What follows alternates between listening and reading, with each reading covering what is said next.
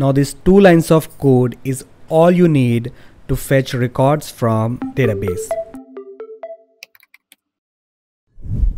Welcome back once again. I'm your host Afzal, and in this video we're going to talk about Serverpod CRUD operation. In the last video we have discussed what is Serverpod and what are the installation you need to do to get started. So if you don't want to get stuck anywhere, make sure you watch that video first, and let's get started with today's tutorial.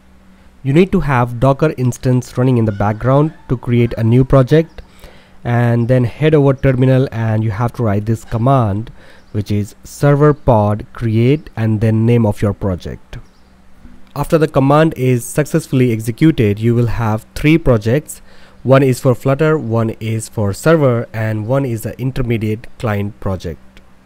So let's head over to the server project and start creating our first API. Now, if you have seen my previous video where I talk about Serverpod, I have explained in detail what are these different files and folder structure means. So let's head over to endpoints folder and create a new endpoint for our articles. So you just need to extend your class with endpoint, and that will give you all sort of feature to expose it as a client method. Now let's go ahead and create our first method. And as a side note, each method should have a return type of future, and when you are working with future, it should be a synchronous method. And also it is worth noting that first parameter of each method is session, and don't worry, you don't have to pass this session from your client, it is automatically done. And by the way, this session comes from serverpod.dart if it didn't automatically pick for you. So this is typically you write a method inside your endpoint. Now of course we have to deal with the article, so we need to replace this string with our custom model. For that purpose we have to go to protocol folder and create a article class.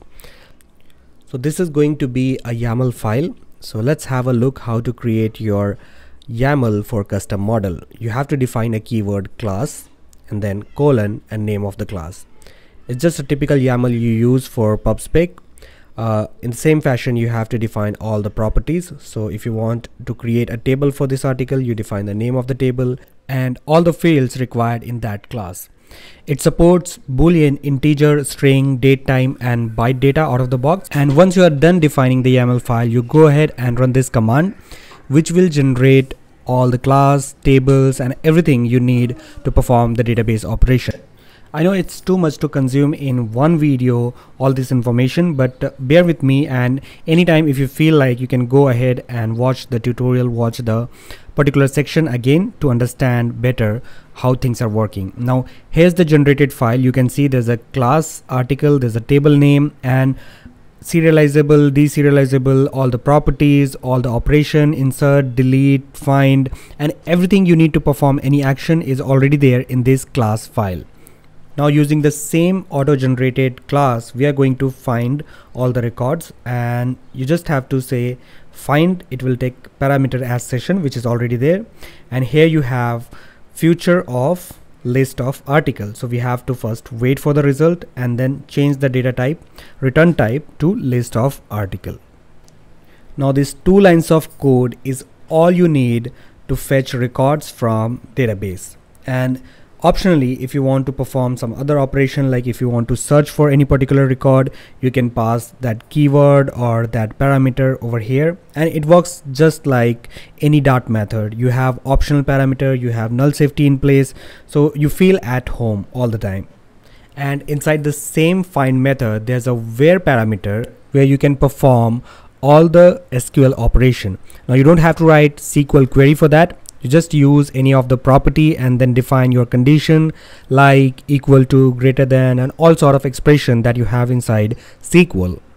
Now because our keyword can be null, so let's put a null check over here. If it is not null, then perform a like query. Otherwise, just treat this condition as true all the time.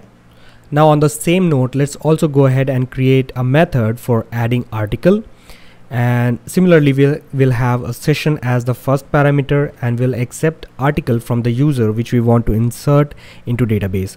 You might have guessed how easy it is going to be. You just have to say article dot insert and provide the parameter which you just accepted, and that's all you need to do to insert a record inside database. And quickly I'm going to copy paste the delete method. It's quite the same, you just have to write a condition what item to delete. So now when we are done with all the development work, let's go ahead and run the server. For that you have to write two commands. First is to make the Docker instance up and running. You can write docker compose up parameters build and detach. Now if you're thinking what this command does, it starts the Postgres DB and the Redis in-memory database.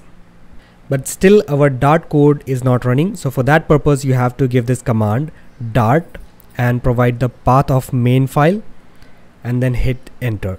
What it will do, it will run all of your Dart code and it will host it on 8080 port. So if you open a Google Chrome browser, you should see something like this OK message. That means your server is up and running, your Postgres, your Redis, everything is up and running, and you are good to consume this server inside your client application. And before we move to the client project, there's one last thing remaining. We need to register our table inside database. Don't worry, all the script, all the SQL part is ready for you. You just have to copy paste. So for that purpose, first you need to establish connection with your database, and you can find all those information of your database inside the config folder. So go to the respective environment. Currently I'm in development, so I will just connect to the local database. Okay, the user is Postgres, the name of the database is article, it's running on the port 8090. So all the information you can find inside the respective environment file, again, which is a YAML file. And for the database password, you can head over to password.yaml, which contains all the password for all the environments. So here you can visualize all the tables which comes along with Serverpod. So you can create your own table over here. Now don't worry, you have the script with you. So you head to generated folder, and then there's something called tables.pgsql. Just copy everything from this file. If you have multiple tables, you're gonna have multiple SQL query over here. So just copy everything and paste inside Postico SQL editor and select everything again, and then execute the selection. And after that, you just have to reload the schema with Command R or Control R on Windows, and here you have the article table.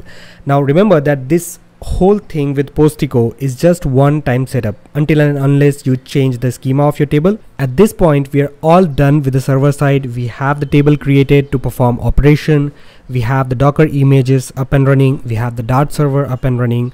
So now it's time to move to the Flutter project and start integrating our server code.